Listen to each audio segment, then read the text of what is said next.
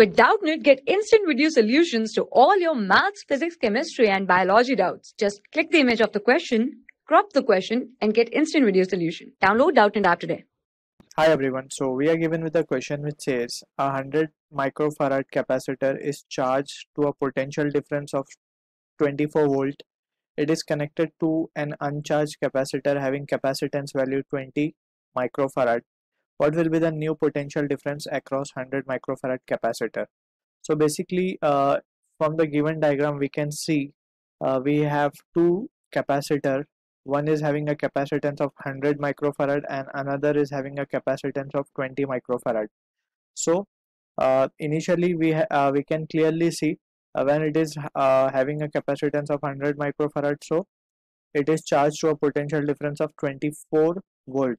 Therefore we can say the charge that has been developed on capacitor, let's say this is our capacitor 1 and this is our capacitor 2. So we can say the charge that has been developed on 1 will be given by the formula C into V. So from here we can see capacitance value is given as 100 microfarad into potential difference is 24. So we can write this as 2400 microfarad, 2400 microcoulomb will be the value of charge that has been developed on this capacitor. Now in the second scenario it's been said that uncharged capacitor of value 20 microfarad is connected. So as we can see 20 microfarad is connected to 100 microfarad. So what will happen is the charge will start accumulating from capacitor 1 to capacitor 2, and in this case we can say, let's suppose the charge developed on capacitor 1 will be, let's say, Q1, and charge developed at capacitor will be Q2.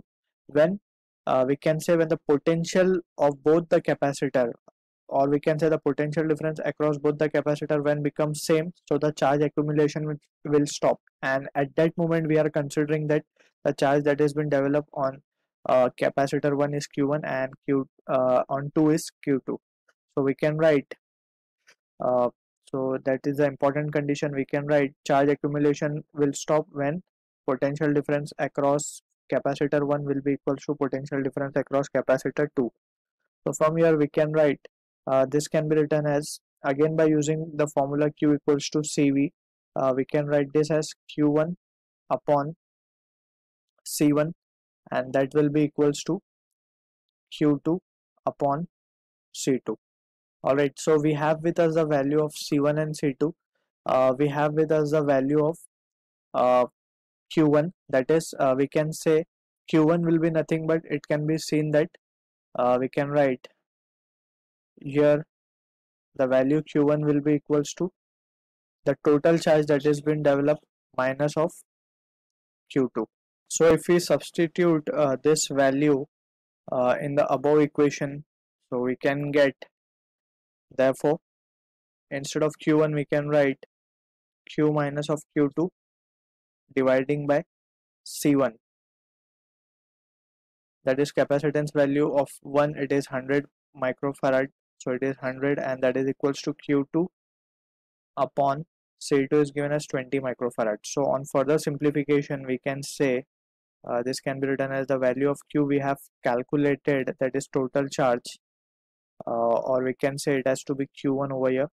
So Q1 we have calculated it as 2400 microfarad, so we can say 2400 minus Q2 upon 5 will be equals to Q2. Therefore we can say the value of Q2 comes out to be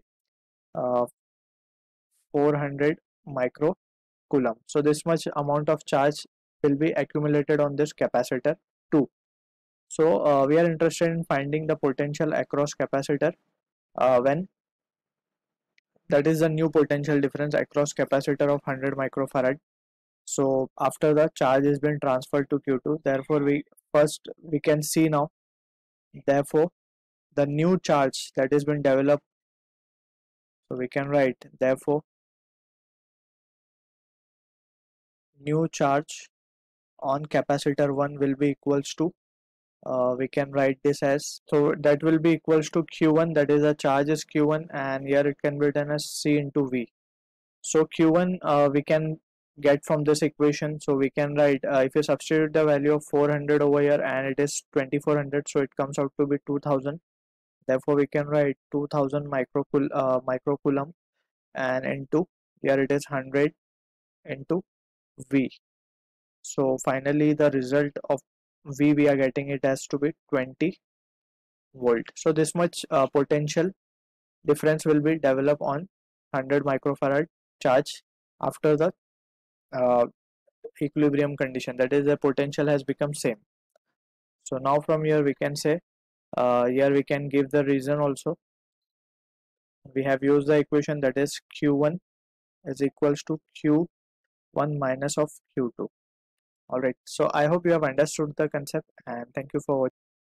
For class 6 to 12, IIT JEE and NEET level. Trusted by more than 5 crore students. Download Doubtnut app today.